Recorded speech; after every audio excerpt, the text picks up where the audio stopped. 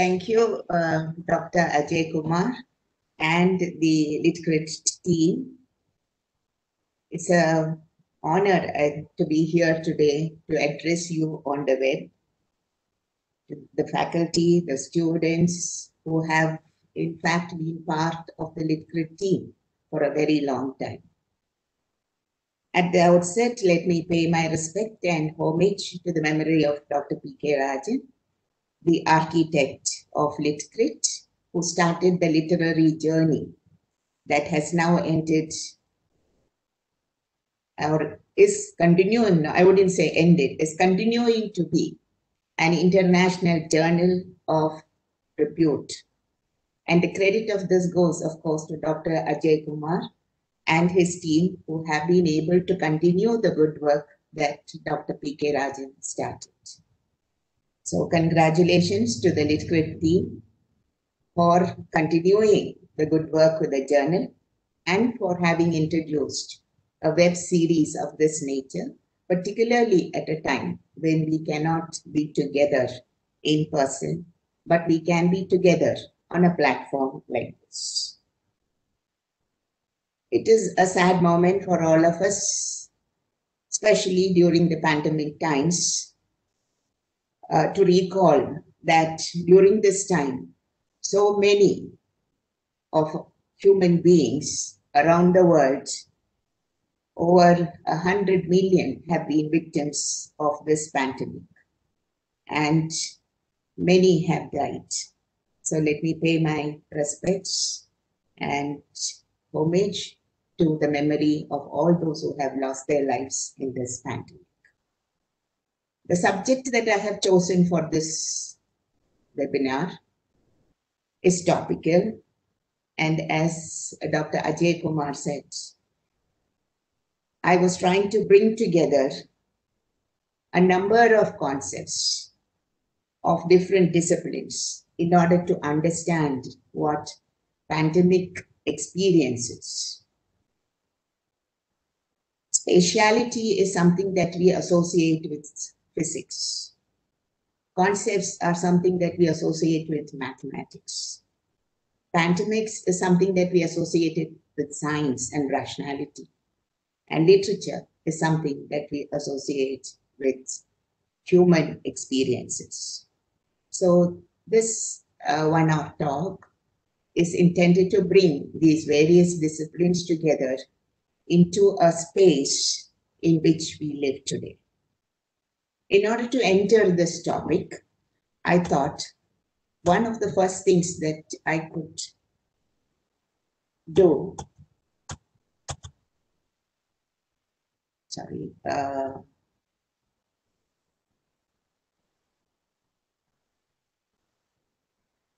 is to start with a picture I'm sure that all of you are familiar with. And this is the picture of Greece, of Athens, a picture that was presented by Holland to Greece many years after the tragedy at Athens and Greece. We know of this tragedy through the stories that Homer has told us in his Iliad. We know of this tragedy also from Sophocles in his book Oedipus, the King.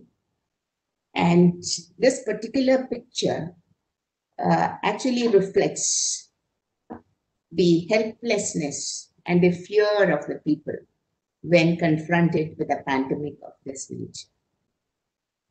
We also know that this pandemic, this plague that affected the people of Greece and Athens, was something that was sent, they believed that it was something that was sent by Apollo in anger for having taken Chryseis in bondage.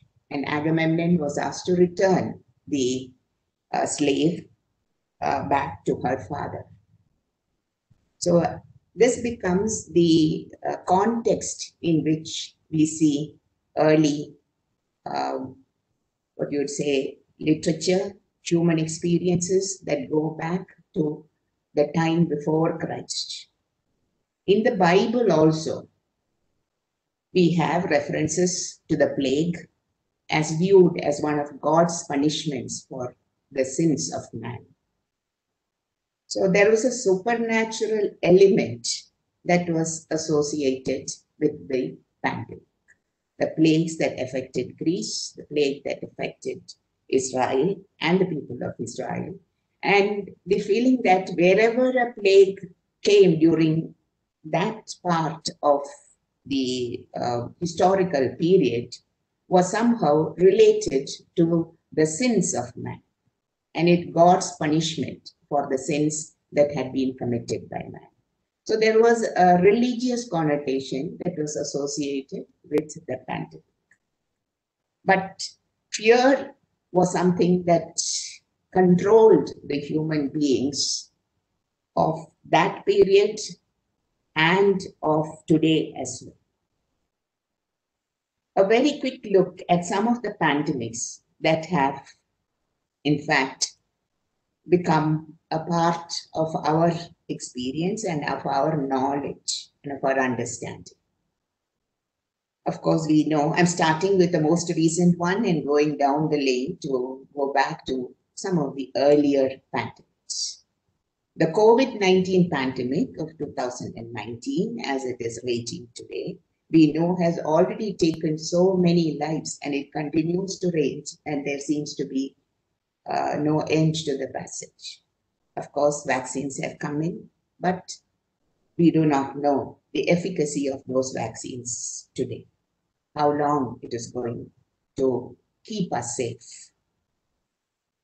If you go back a few years, the SARS in 2002, 2004, which broke out in China, in Guangdong province bordering Hong Kong, was severe acute respiratory syndrome. That is that's a full form of SARS, severe acute respiratory syndrome.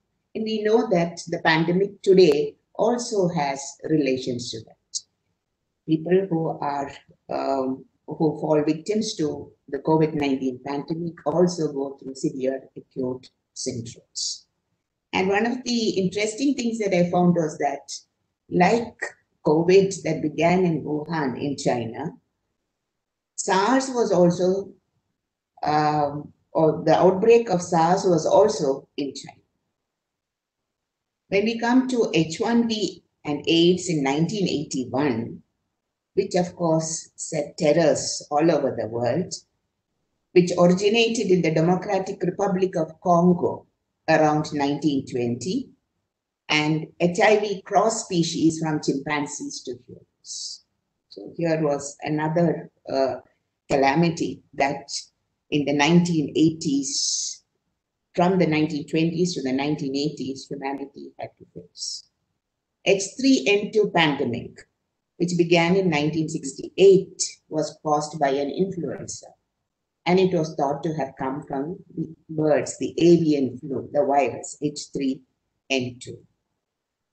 And then one of the, what you would call the greatest calamities, perhaps, that affected the world was soon after the First World War, in 1918 to 1919, which was called the Spanish flu. In my search for why it was called Spanish flu, I found something that turned out to be very interesting. And I think it is also an indication of the way how media operates in a world of the beginning of the 20th century and how it operates now in the 21st century. The Spanish flu did not perhaps originate in Spain. Scientists are still unsure of its source. It could have been France, China, Britain. They are all suggested as potential birthplaces of the virus, as also the United States, when the first known case was reported at a military base in Kansas on March 11, 1980. And then why was it called Spanish flu? Newspapers were free to report the epidemic's effects in neutral Spain, but not in the rest of the other countries. And that is why when King Alfonso XIII fell ill, his illness was communicated through newspapers, and stories created a false impression of Spain as especially hard hit. And this gave rise to the name Spanish flu. In 1889, to go back a few years into the 19th century, we had the Russian flu. The flu pandemic is also known as the Asiatic flu or Russian flu. It was a pandemic that killed about 1 million people worldwide, out of a population about 1.5 billion. And it was the last pandemic of the 19th century.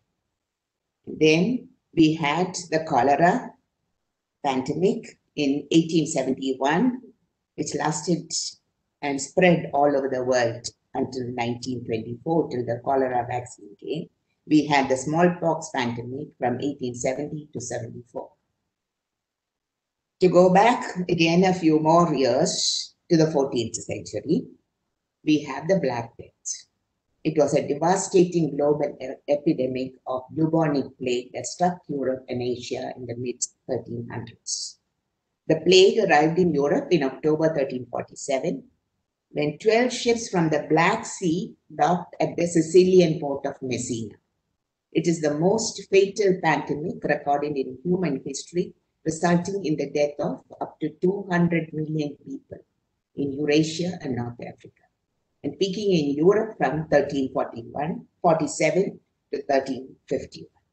I will be coming back to the Black Death in a couple of the novels that I will be dealing with in the latter part of this presentation. So just keep this in mind, that the Black Death was something that was an epidemic of great proportions, killing up to 200 million people. Having said that about the different pandemics that have in fact scourged the earth for so many years, starting from the time of Christ, the time of the Greek heroes, to the present time, what we are confronted with is this notion of how does this affect us as humans?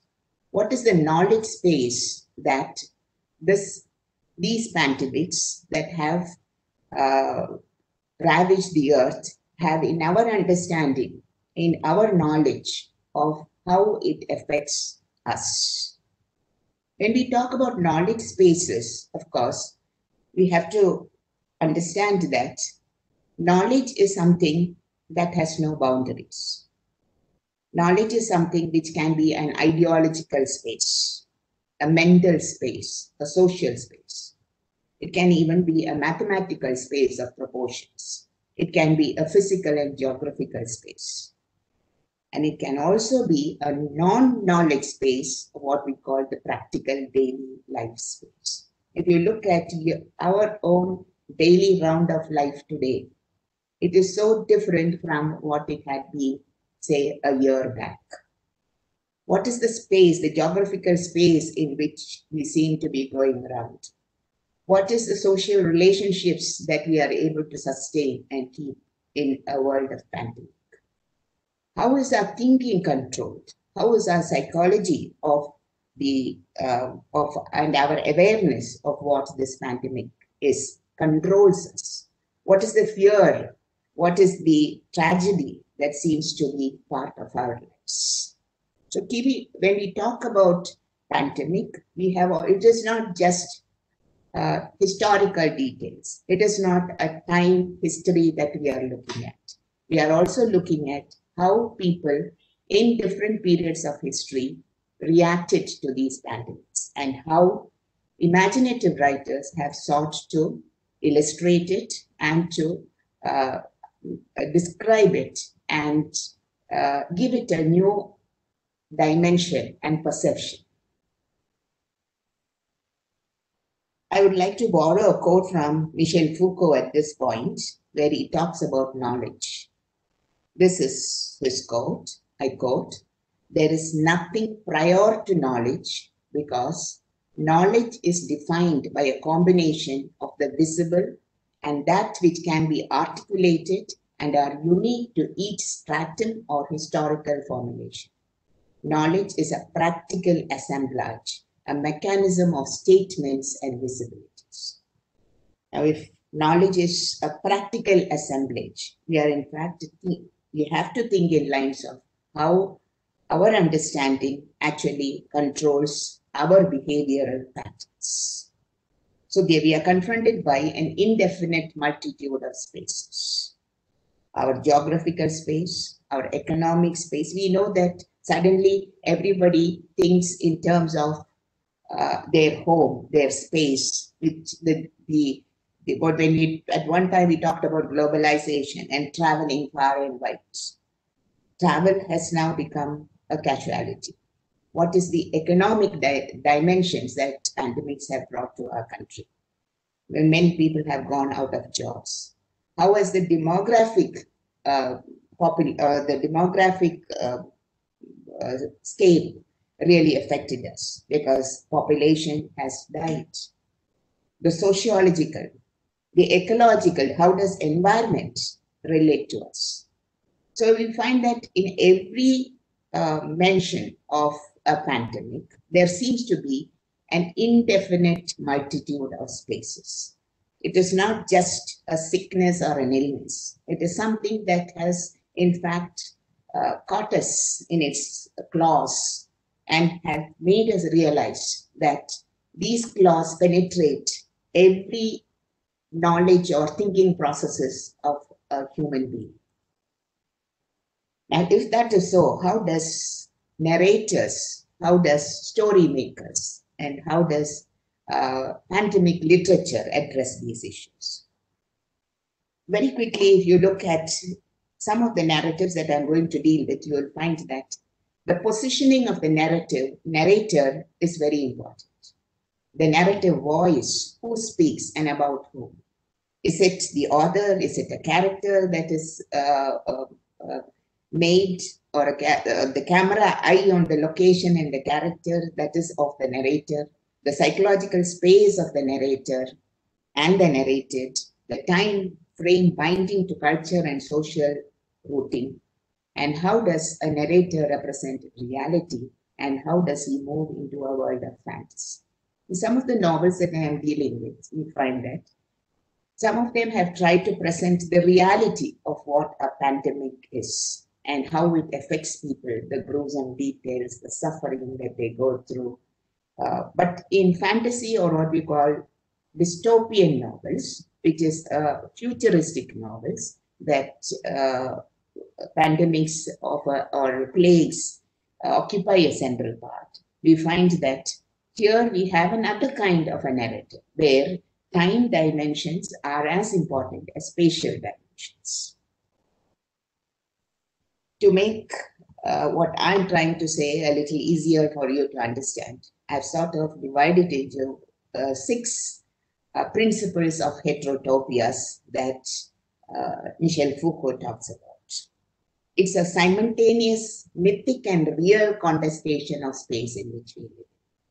How can you talk about a pandemic without being mythical? How can you talk about it without being real or reality enshrouded in the descriptions? Now, the heterotopias, as you know, are different from the utopias or the dystopias that we are familiar with.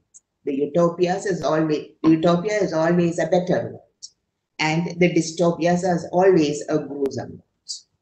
But in between, the in-between space are what we would call the heterotopias, or Foucault calls the heterotopias. And the heterotopias are always deviants from the norm. Today we talk about prisons. Prison is a space that is a contained space. It's a deviant from the norm. It is different from our way of life. And in pandemic, what we really find is a deviant from the norm. And in reading this, I also read that retirement homes are seen as deviants from the norm. Old people who go and find a space for themselves, and the way they live, the cultural space that they generate and they occupy is very different.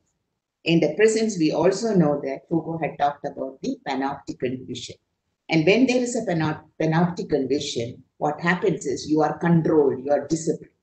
And this is what I think our chief minister is also doing every day, coming on the TV and telling us, you have to do this. Remember, spatial distance, sanitization, mask.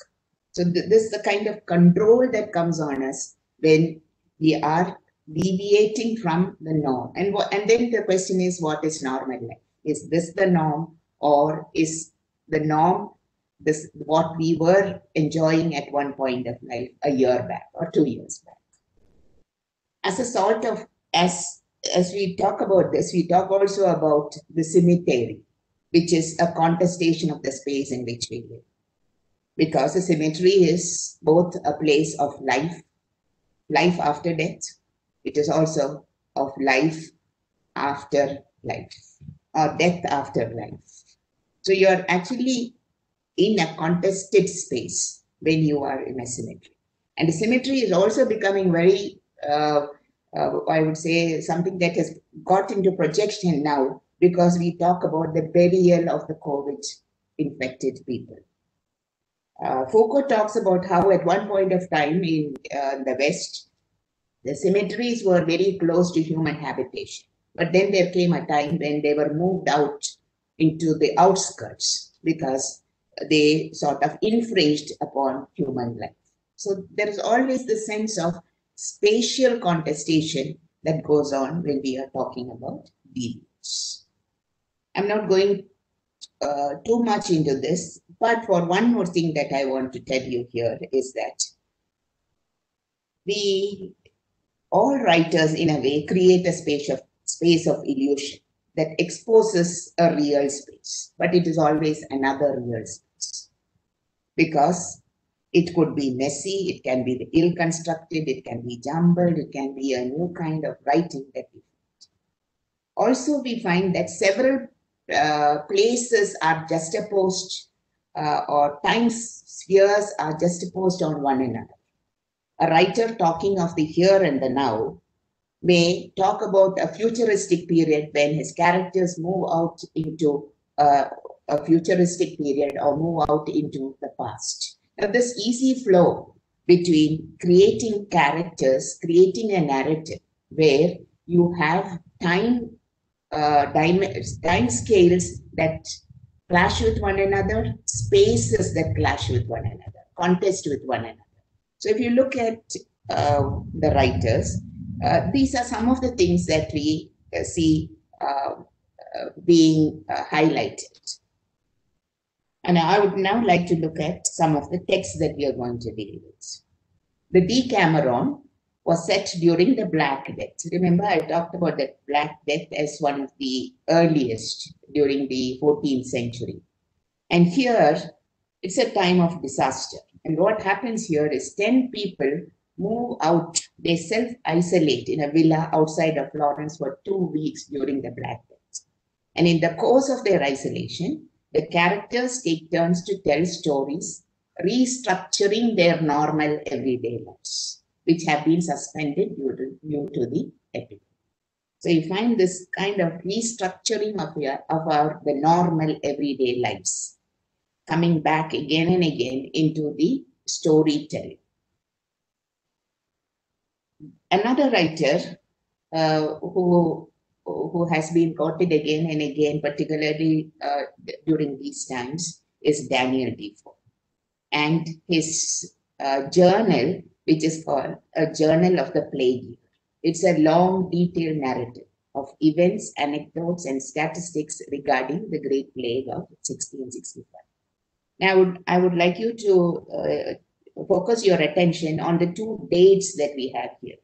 The Great Plague of London was in 1665. Daniel Defoe wrote his journal in 1772. So almost 100 years have passed before he gives us a very realistic description. And this realistic description is based on the devastated city of London, when almost 1/4 of its population in the span of 18 months had died. And 50 years later, he writes a realistic account of the plague's effect of the city. So a writer does not live in a period of a pandemic to write about it, but takes a period in history that goes back and then begins to write about it.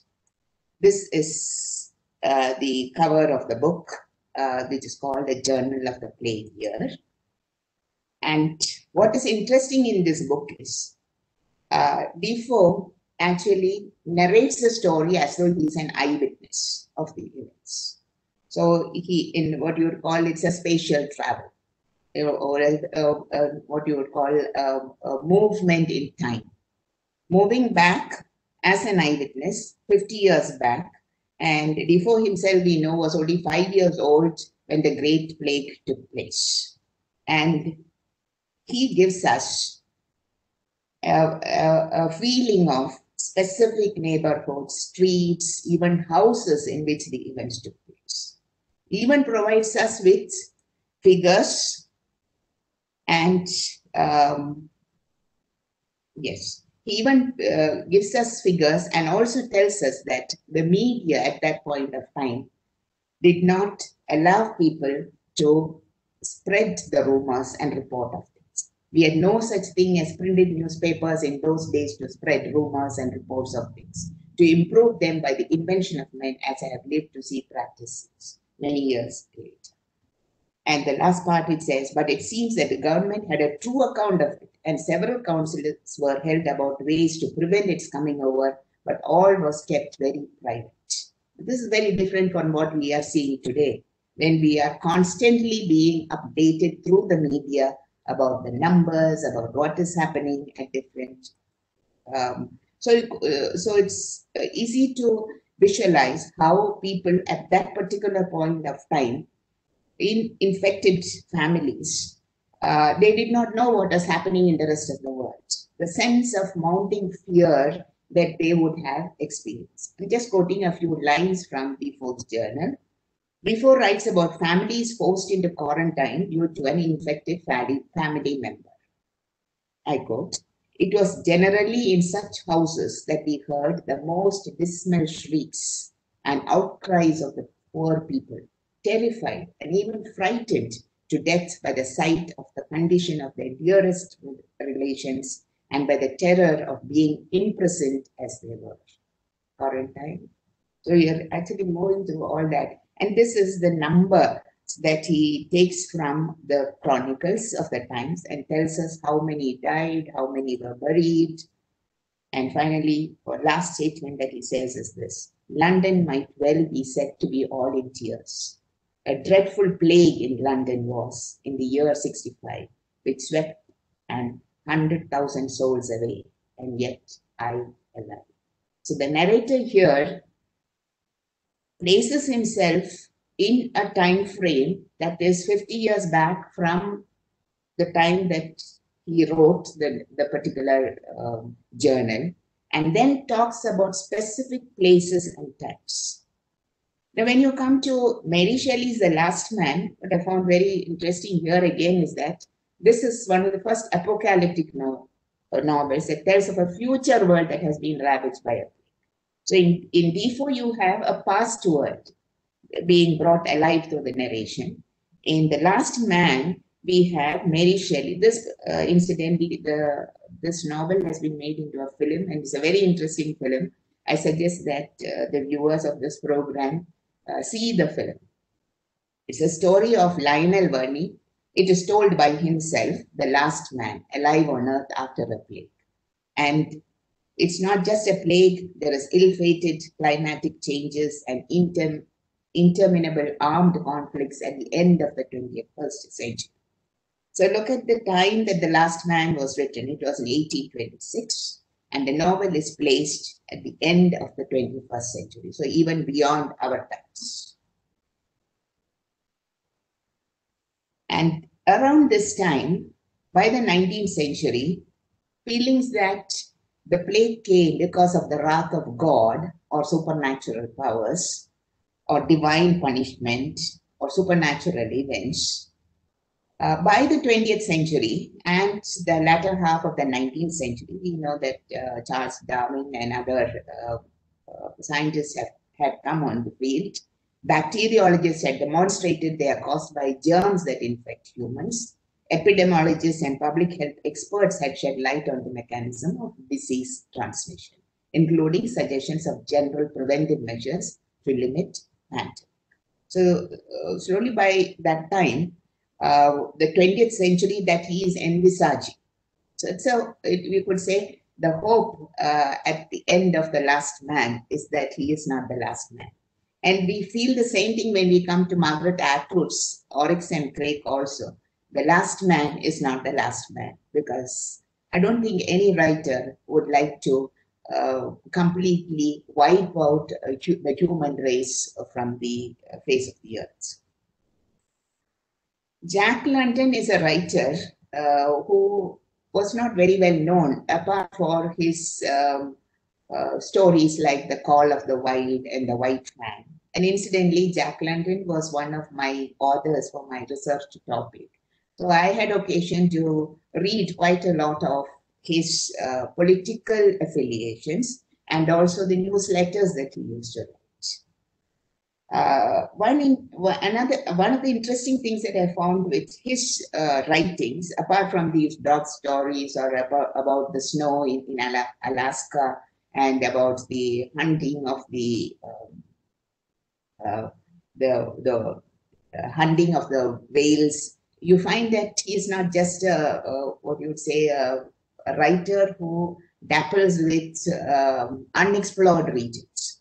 He was a very, very conscientious socialist and a politician who had very definite things to say about what was happening in America in the 1910s and the 1920s. One surprising thing is that Ernest Hemingway, Scott Fitzgerald, and others lived during this period, but they have not talked about the plague.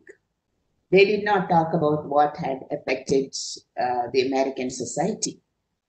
And it was Jack London who was to talk to us about two very, I would say, two very prominent things that had faded away in history, particularly with reference to what writers had to say from America. In The Unparalleled Invasion in 1910, Jack London describes a biological warfare campaign launched from the United States and the other Western countries to arrest the uncontrolled growth of China's population and protect European colonies in Asia from Chinese immigration. This is something that not many of us know. Anyway, I did not know that a biological warfare campaign had been launched from the United States as early as 1910. Today, when we talk about COVID-19, we suspect that perhaps there is a biological warfare that has been launched from China. So this is an interesting take on the pandemic. And San Francisco's Chinatown had already had an epidemic of bubonic plague.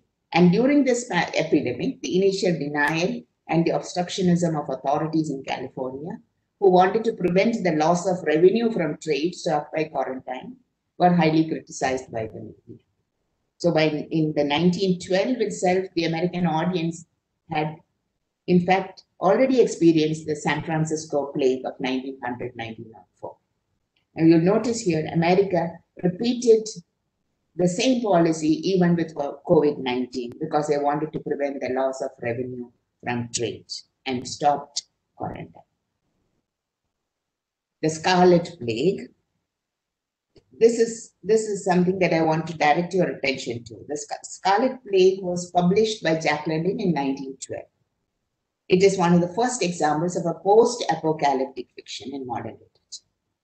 The novel is set in 2073, so many years forward from even the time that we are living. And the narrator here is Gransmer, who is actually called James Howard Smith. And Gransmer is the grandfather of a group of children, his grandsons, who narrates to them the history of the plague in 2030. And Gransmer lives his past history as a projection of 2030. So the way in which time scales and also social spaces are reappropriated and contested. How you have somebody who is a grandfather who is talks about a plague in 2013 to his grandchildren in 2073, and a novel that is published in 1912, which talks about the Scarlet. So you have so many different time scales to so many different spaces of interaction, of human experience being exposed. This is a novel in which he was looking at the influenza pandemic in history in 1918-1920, which began its spread only 6 years after the publication of the Scarlet. So this is again an interesting take. London wrote his novel even before the Spanish influenza of 1918-1920. So the pandemic literature, as we see, is not just about the pandemic. It is also a creation of the creative mind in trying to transcend spaces and cultural spaces, physical spaces, and trying to redraw those spaces in both pre and post time frames. This is how he describes the pandemic. This is supposed to be one of a very realistic novel, and a realistic novel that describes, but remember, this is a description about a pandemic that was yet to come. The people were soon frightened by, this is how it goes, the astonishing quickness with which this germ destroyed human beings, and by the fact that it has inevitably killed any human body it entered. There's a graphic description which says, from the moment of the first signs of it, a man would be dead in an hour. Some lasted for several hours. Many died within 10 or 15 minutes of the appearance of the first signs. And I continue. The heart began to beat faster and the heat of the body to increase. Then came the scarlet rash, spreading like wildfire over the face and body. Most persons never noticed the increase in heat and heartbeat, and the first they knew was when the scarlet rash came out. Usually, they had convulsions at the time of the appearance of the rash, but these convulsions did not last long and were not very severe. The heels became numb first, then the legs and hips, and when the numbness reached as high as his heart, he died. A very sad, very realistic description.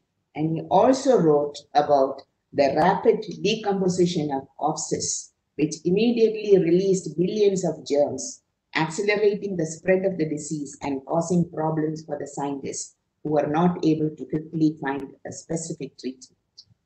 By the time a serum against the plague was discovered, it was too late to stop the epidemic.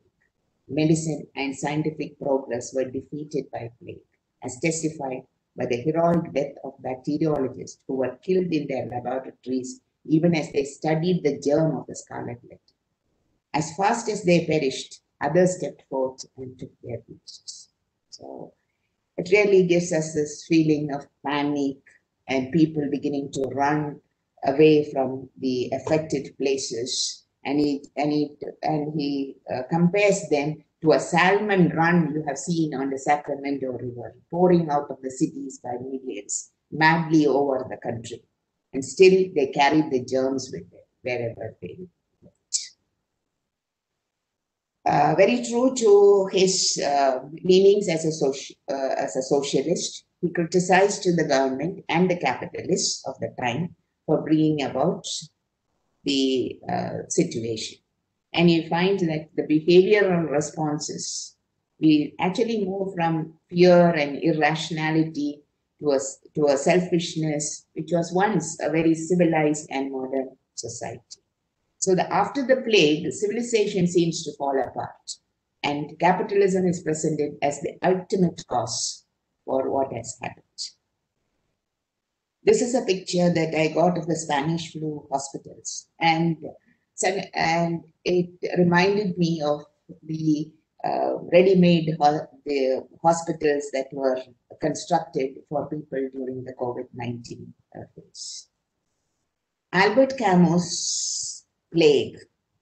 This is another very famous novel of the pandemic period. And as the title suggests, 1947, The Plague.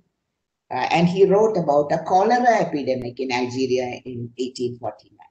So this is a novel that talks about something that is past in a novel that is written in 1947. And in this novel, there is searching for Camus, I found this very interesting figure of the doctor. It's almost like our PPT kit. And the nose, which protrudes, gives you the suggestion, keep your distance. Because this is what we are told today as well. The caretakers, the caregivers, and their role in a society.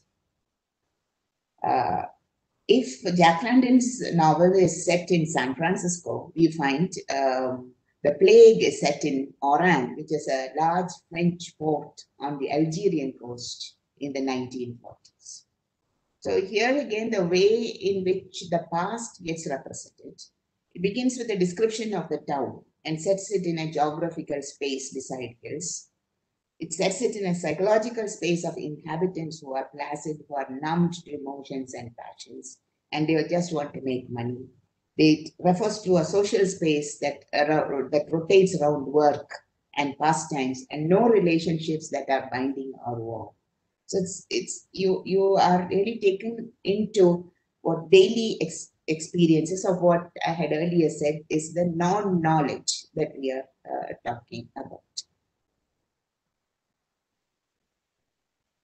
The next slide that I have here.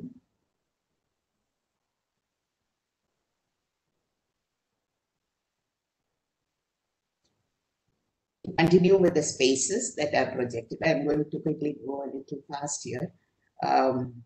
This town of Oran is described as a treeless, glamourless, soulless, and ends by being restful, and after a while you go completely to sleep there. So the town itself is ravaged by dead rats, and the way in which it is narrated to us day by day as to how the rats begin to die in hundreds and in thousands day after day. Soon everyone is talking of rats dying in thousands. So Dr. Rio is the physician who really is central in the novel, but only at the end of the novel do we realize that here is the narrator. And the narrator is an experiencing self who's caught within the spatiality of a town like Oran, which is glamourless and soulless. And as we go through the novel, some of the things that really strikes us is that he reflects on the epidemic and declares that he wrote the chronicle to simply say what we learned in the midst of plagues. There are more things to admire in men than to despise. So there's another take on what the pandemic is. This is a picture of the Black Death. And the Black Death becomes of a science fiction that Connie Willis has written, which is called the Doomsday. Here again, the 1300s plague years, the institutional corruption, the church, how the church's money was being used, and how the high-status churchmen took advantage of the believers' hospitality, all that gets questioned. But here's a novel which is a science fiction. And it sets the time of the novel in 2050, that's 30 years hence. Goes back to a society that is 1300. And what is interesting here is not just the way in which the history gets represented. It is set in two epidemics. One is in 1348 and another influenza epidemic that she foresees in 2054. And there is a future time in which the student who was sent out on the time travel mission, to go back in centuries to find herself in a town where there is a Black Death in the 1348s and trying to cope there and to help. So pandemic literature is an attempt really to make us realize that this is not something that has come out of nowhere, but it is something that has been a part of our living experience. It's a part of how we try to grapple with, to contest the spaces in which we find ourselves. The last novel that I would like to look at is Margaret Atwood's. She's a Canadian writer, and naturally I wouldn't have left this platform without saying something about a Canadian writer. Margaret Atwood is in this novel, which is called Oryx and Crake.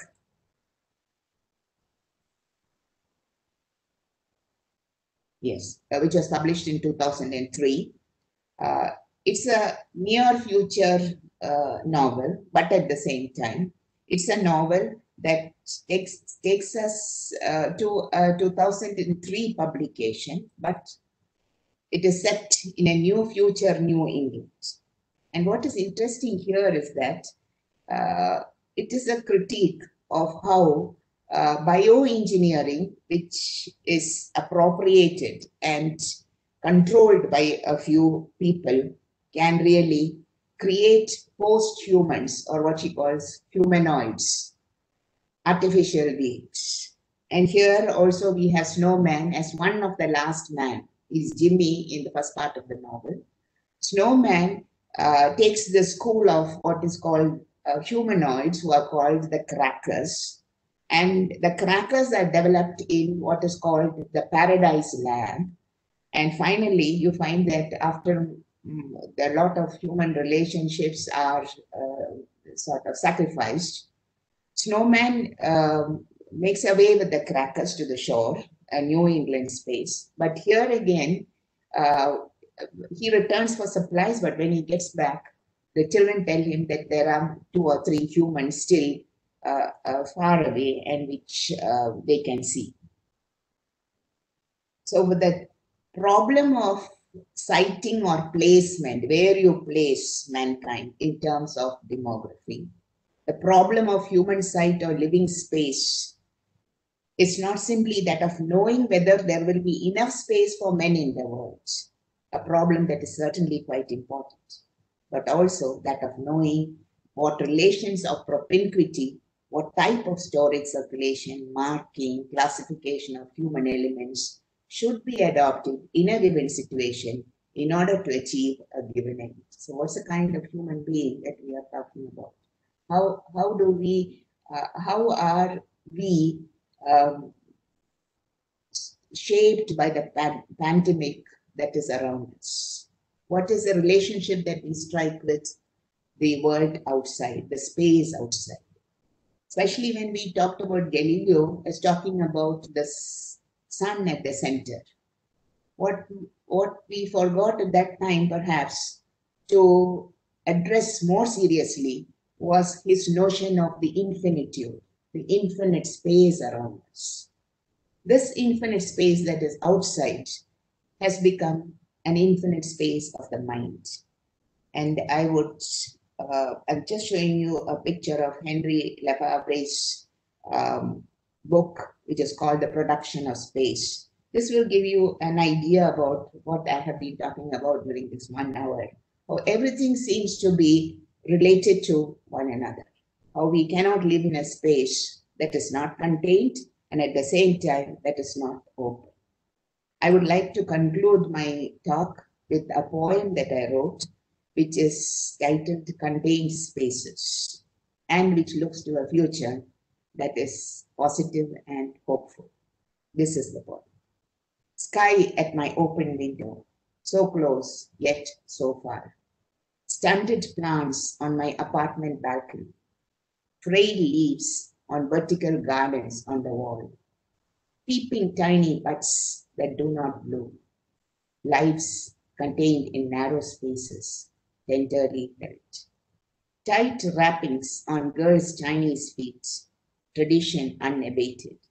For over a millennium, Tang Dynasty, twirling feet of Yao Yang, to shape and size it as a golden lotus, to mark her beauty and her grace in pain.